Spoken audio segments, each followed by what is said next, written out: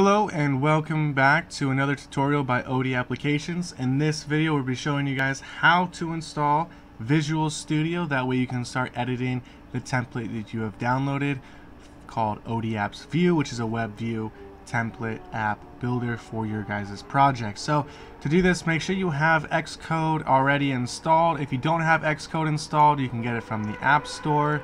Simply type in Xcode and there you'll be able to download or update Xcode. Make sure you guys have the newest version available.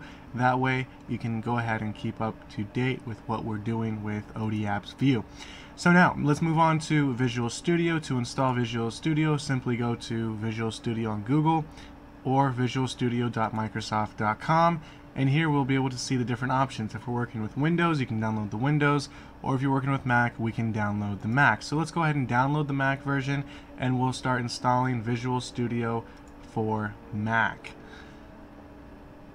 And the update or the download should begin shortly. If it doesn't, see, it just started, but if it didn't, you guys can go ahead and click on there if it doesn't happen to download right away. Next, we'll want to go ahead and open up the DMG file here just by clicking it. Let it go ahead and verify and do its thing, and then we'll be able to move on to the next couple steps here. So we have installed Visual Studio for Mac. This is a Visual Studio installer. So let's go ahead and double click the installer. Go ahead and select on Open. And here we have the Visual Studio installer for Mac. Go ahead and select on Continue. Here we'll want to select different things that we're going to be using for our development. So we'll go ahead and select on Install. Go ahead and install these there and Continue. And here we can see it's preparing the installation, and we'll be back after it's finished downloading and installing.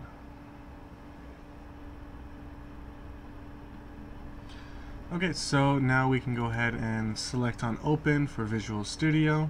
I'm sure we can close out of that now. And here we have Visual Studio loading up, and we're ready to go. Visual Studio is now installed, and we're ready to open up our first project. So go ahead and continue on to the next video now within the series if you are ready to move forward and you have now officially installed Visual Studio 2019 on your Mac. We're now ready for the next part.